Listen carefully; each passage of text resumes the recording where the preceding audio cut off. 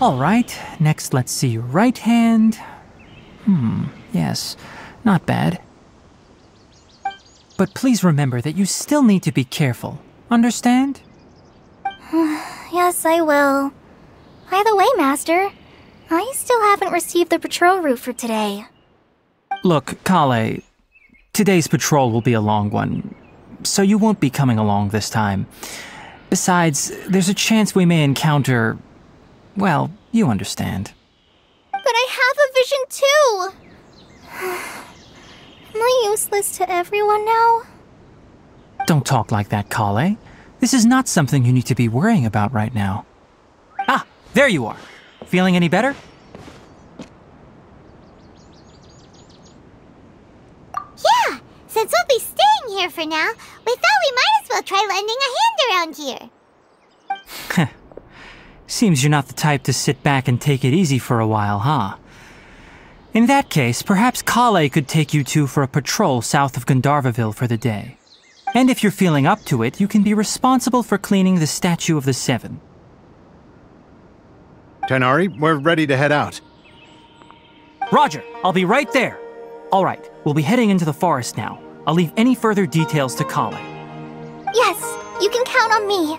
So, Collei, what exactly are we going to be doing today? Tighnari mentioned cleaning the statue just now, but, that doesn't really sound like the job for a ranger. Well, a forest ranger's responsibilities can be pretty diverse. We handle a variety of tasks, like checking the condition of outlying roads, maintaining forest facilities, ensuring fire prevention standards are met, and providing assistance to travelers and locals. As for Master, well, he has to handle more dangerous areas of the rainforest. Today we can perform routine checks on the pathway lamps as we make our way to the Statue of the Seven. Paimon, traveler, this way!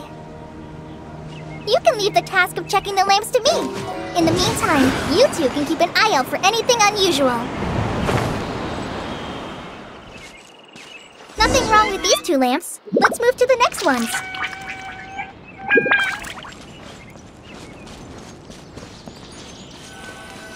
Oh, this lamp seems to be getting a little wobbly. Let me make a note of it.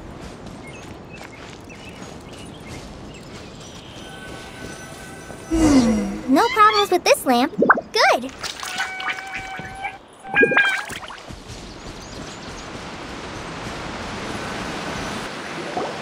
The Statue of the Seven is up on top of that large rock formation. You must have seen it when you came down this road before. It's pretty high up there, isn't it? Don't worry. If you're afraid you can't make it up there, I'm sure Master wouldn't mind if you don't clean the statue. Oh? I guess I'll leave it up to you then. There's not much footing once you reach the statue, so be careful up there. Paimon will fly up with you and help you with those hard-to-reach areas. By the way, Collei, do you know anything about the Dendro Archon? You know, what's she like? That depends. Are you referring to Greater Lord Rukkhadevata or Lesser Lord Kusanali? Huh? Greater Lord Rukkhadevata? Oh, is that the name of the former Dendro Archon? Uh-huh. Greater Lord Rukkhadevata was Sumeru's first Dendro Archon. She created the rainforest as well as the wall of Samiel around the desert. Her works provided a means of peaceful living for everyone. To the people of Sumeru, she's not only a symbol of wisdom, but also of power and kindness. Unfortunately, she disappeared in a great calamity that occurred a few hundred years ago. According to what Master has told me, the sages later found the newly born Dendro Archon and whisked her back to Sumeru. To celebrate the reinstatement of their lost deity, the sages dubbed her Lesser Lord Kusanali and let her reside in the sanctuary of Sirastana. Uh-huh.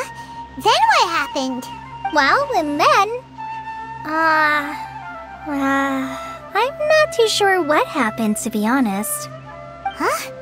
You're not too sure? But aren't you from Sumeru? Yeah, I'm from Sumeru. But... Maybe it's difficult to discuss this topic with strangers. If that's the case, then don't worry, we understand. No, it's not that. I'm not trying to hide something from you. Besides, I don't consider you two strangers. Anyway, you two know Amber, right? Wait, Amber? You mean... Yes, that's her. I once lived in Mondstadt for a while, and she helped me a lot during that time. You could even say that she helped me become a new person. There's no one like Amber. She lives life to the fullest while always adhering to her strong sense of justice. She's ready to answer the call for action at any moment, but is also very understanding of others. She's like the spark that lights the fire in everyone's heart around her. If you ask me, she's a prime example of a true outrider. She's the first person anyone coming to Mondstadt will meet. You can't help but be enthralled by her charm and enthusiasm, causing you to fall in love with the lands of Mondstadt and... sorry. Paimon thought the work of Outriders was a little different from what you just described, but one thing's for sure, you really like Amber. Sorry. I was rambling on just now. It must have sounded kinda weird. It's alright, Collei. Knowing that you're a friend of Amber somehow makes Paimon suddenly feel a lot closer to you. So, how do you know that we've met Amber? Well, after I returned to Sumeru, Amber and I have stayed in touch by writing each other letters. In one letter, she mentioned that Mondstadt was attacked by a fearsome dragon, but the city was saved by a mysterious blonde traveler and their floating companion. I knew you two were the ones she mentioned in the letter the moment I saw you. But, considering everything you've been through that day, I thought it'd be inappropriate to bring it up. So that's how you knew. Yep, so please know that you two have my complete trust, really. I wish I could tell you more about the Dendro Archon, but I have been away from Sumeru for some time, and I haven't read any books. Sorry. That's alright. You've already helped us a lot. We had never even heard of Greater Lord Rukkhadevata or the Sanctuary of Surasthana until you mentioned them. Oh, I'm happy that was helpful. There is one thing I want to ask, though. Why do you two want to know about the Dendro Archon?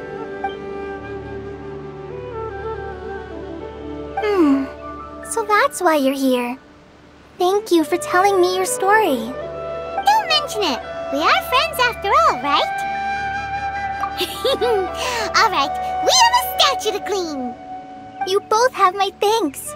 While you two are up there cleaning, I'll go ahead and inspect the forest canopy. Let's meet back here shortly.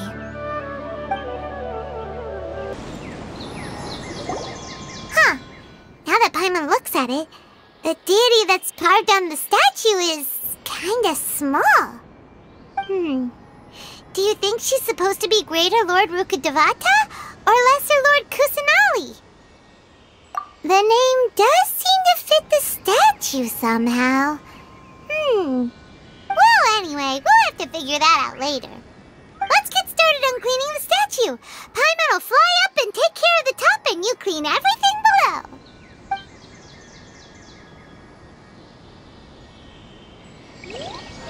Nice work! That's one clean statue. Let's head down and meet up with Collei.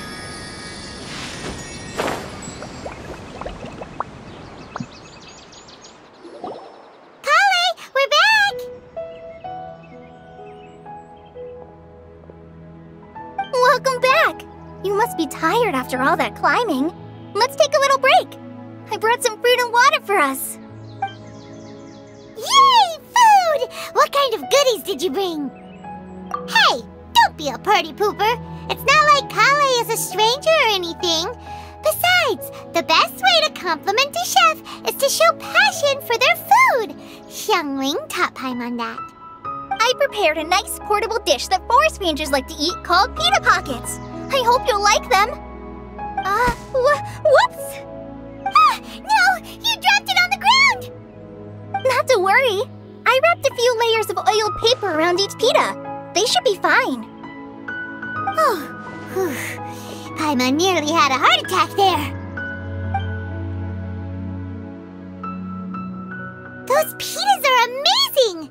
You're quite the cook, Collei. Thank goodness you wrapped them in paper. Paimon been able to sleep at night knowing something so tasty had been wasted.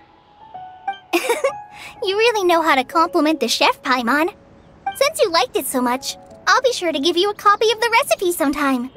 I'll even include all my personal cooking pointers, so you'll be making your own pita pockets in no time. Yay! Thanks, Collei! It's hard to believe someone as diligent as you could have clumsy moments too. Oh, I guess it happens from time to time. So, Collei, don't you think that Tighnari's a little too strict with you? He won't let you touch anything without his permission. Paimon knocks stuff over all the time flying around the Traveler, but he's never said anything. Everyone has their clumsy moments. No, you've got the wrong idea about Master. Sure, he may seem a bit harsh at first, but with some time, you'll see that he's actually very kind-hearted. I've heard the veteran rangers say that Master is from some ancient and mysterious race that is known for their cunning wit and reclusive nature. Oh, by the way, you've heard of the Academia, right? Well, there's a group called,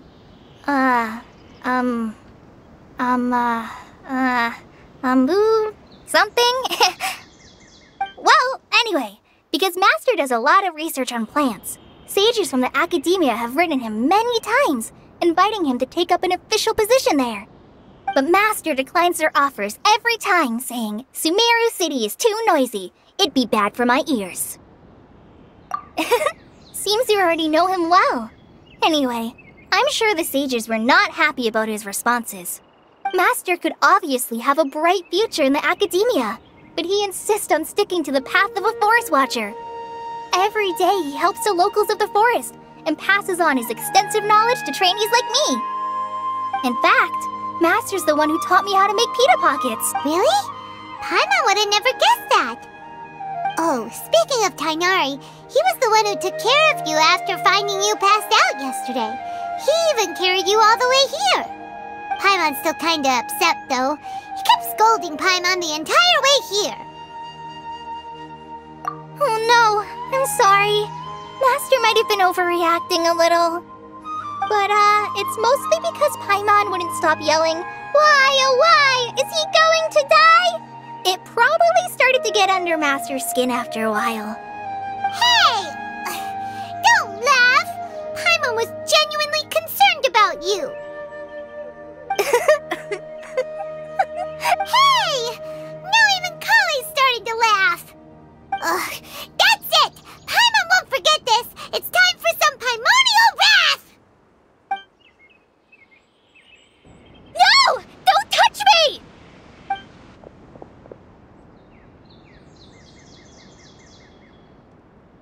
Oh, sorry, Collei. Paimon didn't mean to scare you. No, I just... I didn't mean that. Collei, are you okay? What's the matter? No, I'm fine. I'm sorry. I must have startled you both reacting like that. Oh, well, it's getting late now. Let's hurry back to Gandharvaville. I think Master and the others should be back by now, too.